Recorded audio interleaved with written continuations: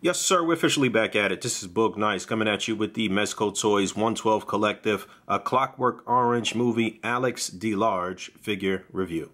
Let's do it. This ain't for no scalper. You a scalper? Then fuck out shit.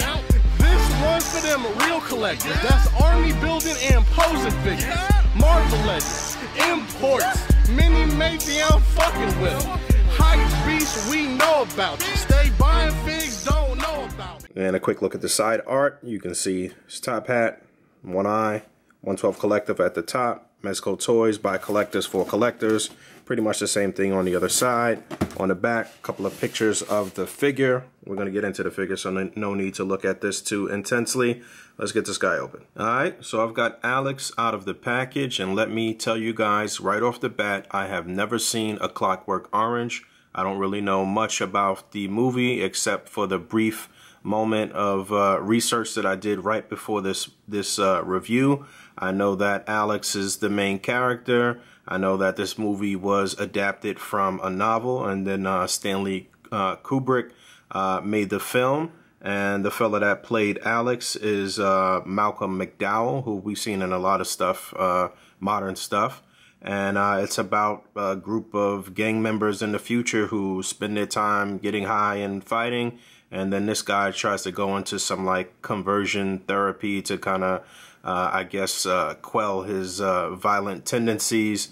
And it doesn't go as planned. Now, I picked up this character because, or this figure, because I just wanted the parts, to be honest. I got it for a cheap price on a media discount, and I wanted the hands, and I wanted to maybe take off the top layer here and have a bare-chested option, and I wanted the battle damage head that he comes with. But the figure seems pretty decent, and the costume here looks accurate. It looks pretty cool, so let's get into his accessories. And actually, real quick before I start swapping on parts, taking a close look at this head sculpt and the deco. Does this look like a young Malcolm McDowell? I think so. I think they did a decent job on this. I don't really see too many problems. I don't see any paint imperfections. And from what I've seen, I think the deco here is accurate. Like I mentioned, I assume this is like a jockstrap or something, maybe a guard for when they out fighting in case he gets hit in the balls. I really like what they did here with the suspenders. There is some actual elasticity there. And you can see these little eyeball cufflinks, I guess. That's pretty cool. This whole entire jockstrap is a separate part. And yeah, man, I think they did a nice job here. So he comes with 2 fists out of the package. And then he's got a set of hands that are open with the fingers slightly spread. There was no issue swapping these on. They look fine. He's got a set that are semi-open. They're cupped. It looks like these will be utilized to hold one of his other accessories. So let me break that out right now. He's got this little cane. There's actually 2 parts packed in. I assume that in the movie, the handle can be separated and it reveals a blade. So he has that represented here. And let's see how he can hold this, if he can hold this with no issue. Looks like it can just slip right through his hand, and it can. So that looks good. No issues there. You can hold it with either hand, and then he can do this, I hope. Let's see. Will this open? Yes. 1 second. So yeah, there it is in his left hand. And there it is in the right. No issues. The hands are soft, pliable plastic. Like with most Mezcos, there's no problem with them holding their accessories. And then he's got one final interchangeable hand, which is another semi-open cupped hand, but this one is open a bit more because he comes with a final accessory, which is a glass of milk, which he can hold. And that actually doesn't really look like a glass of milk too much. It kind of looks like a candle. My daughter pointed that out, and I agree. But it's decent, and it's an accessory that could be used with other figures, obviously. But apparently this whole milk sipping thing was a big portion of the movie. And one last look at the head that comes attached to him out of the package.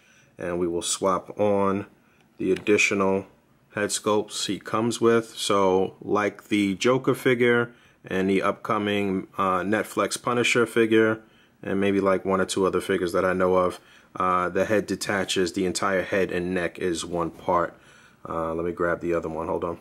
So he's got one head sculpt with this sort of crazy mask. Again, I didn't see the movie, so I'm not sure what happens in the movie once he puts this on or what this represents. But from what I can tell, this looks interesting. I don't know if this is safe for, if this is, you know, PG-13 or what's going on here. That looks very odd, but it looks fine. And finally, this is a battle damaged head, so it looks like he's got blood in his mouth and blood on his chin, and then he's got his nose bandaged and he's smiling. And I think they did a really good job with the texture and the shading in his hair, and I really like the way this head sculpt came out. And this, again, this is part of the reason why I wanted this figure. I wanted this to represent maybe just some beat up goon and a Punisher or a Deathstroke or any type of scene, and I do think this looks excellent. And one quick size comparison, and I'm out of here because I got to move on. I have a lot of recording to do today. I actually just got in the Mezco Catwoman as well, so I want to knock that review out, and I want to finish up main course. I got a lot of stuff going on, so hang out with me today, and over the next 24, 48, 72 hours, I'll be putting out quite a bit of content. So on the left, we have the Mezco Joker. This is the first release of Joker.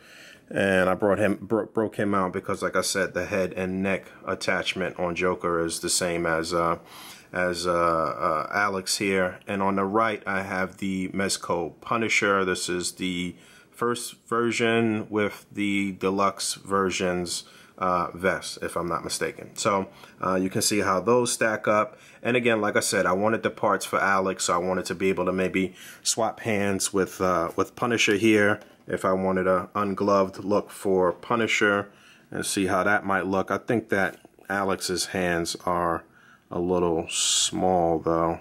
Let's see, I don't know if that'll even fit. Nope, it doesn't even actually fit. So there that is in real time. You can't even see that. But yeah, his hands don't even actually fit there, so that's unfortunate. But let me see this. Not that you wouldn't really. Alright, so yeah, that works. So obviously it'll work the other way around as well.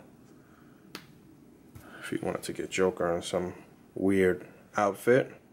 I don't know, this might actually work if you swap out the boots maybe for just no shoes or something like that, and take off the suspenders and the and this crotch guard, and that might look like he's in the insane asylum or something like that. So that's an option. But again, like I said, I'll explore this more on my Instagram and in main course, so look out for that. But just Alex as a standalone figure, not bad here from Mezco. Obviously, there's no other supporting characters from this movie yet. If they have plans to do that, I think it would make this figure more attractive. But, you know, for 85, 90 bucks, I don't know that you want to jump out the window right away for it.